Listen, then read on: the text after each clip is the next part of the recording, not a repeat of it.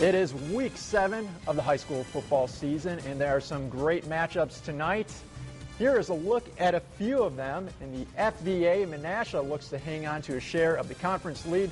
They'll travel to Fond du Lac, who's right behind them. Top 2 teams in the Eastern Wisconsin Conference will meet up tonight when Plymouth plays host to an undefeated Kewaskum. And it's homecoming in Kewanee. They'll take on Valders, which is 4-2, and by the time the game starts, the school will officially have a new mascot. They stopped using the Indians nickname earlier this year. So how about the forecast for tonight? Well, we'll start off for that Kewanee versus Valders matchup. 62 at kickoff, clear skies, dropping down to 58 by the fourth quarter. Southwest winds at 5 to 15. Let's travel over to Bayport, where Bayport is taking on the Ashwaubenon Jaguars. 66 at kickoff, down to 59 by the fourth quarter, and we have one more of your premier matchups set for tonight. Traveling down to Fond du Lac, we'll see 65 at kickoff, clear skies, and dropping to 58 in the fourth quarter. Stay with us. You're watching Good Day Wisconsin.